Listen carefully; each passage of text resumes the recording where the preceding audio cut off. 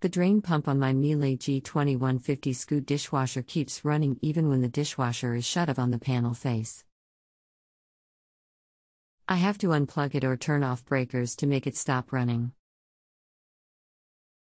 When I try to activate a wash activity, the rinse indicator light comes on briefly, then shifts to all the amber cycle lights coming on at the same time. No other activity except the drain pump continues to run. I've cleaned out the filter and verified wash arm rotates, ensured sink garbage disposal working normal. Any other suggestions besides calling a repairman? Hello, and thank you for using this service. I'll be helping you with your problem today. Unfortunately, your dishwasher is stuck in flood mode. What that means is that water has worked its way down into the base pan below the dishwasher tub, causing the unit to do nothing but drain. This is normally caused by the drain being clogged or too many suds in the tub, causing the tub to overflow a bit. Either way, you'll need to uninstall the dishwasher and tip it forward at a 45-degree angle to drain the water out of the base pan. Be sure to put a towel under the dishwasher first so that the water is soaked up in the towel instead of going all over the floor. You can also tip the dishwasher backwards and remove the force screw going into the bottom access panel, then the water in the base pan can be dried out that way as well. Once you've drained all the water out of the base pan, reinstall the dishwasher and pour a gallon of water in the dishwasher. If it drains it out right away and doesn't wash or refill, you still have water left in the base pan to try again, otherwise you're good to go.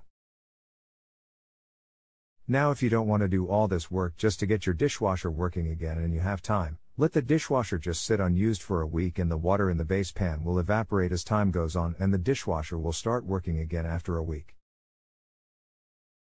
If the issue comes back, you'd likely need a technician, or you can try to track down the leak itself, but that is not an easy task.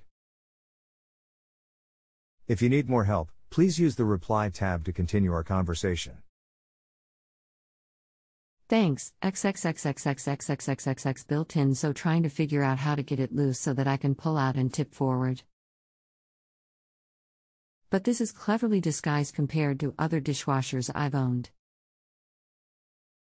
And currently locked in solid. Let me work on that problem first, then I'll get back to you. Roger. Alright, sounds good. Usually if you open the door, there are plastic cover caps that hide screws going into the side cabinets or the countertop. If you pry these caps off with a knife, you can unscrew the screws that are revealed. I found them. Thanks, Doc. I'm going to lay down a bit before starting to unscrew them. Nausea and fatigue for unrelated problem. But I promise to get back to you and rate before 5:00 PST. Roger. Alright, sounds good. I'll likely be off and on at that time, so I may not respond right away, but I'll reply as soon as I can. If you have a home improvement or appliance question and want to chat with an expert now, visit justanswer.com/YTHI.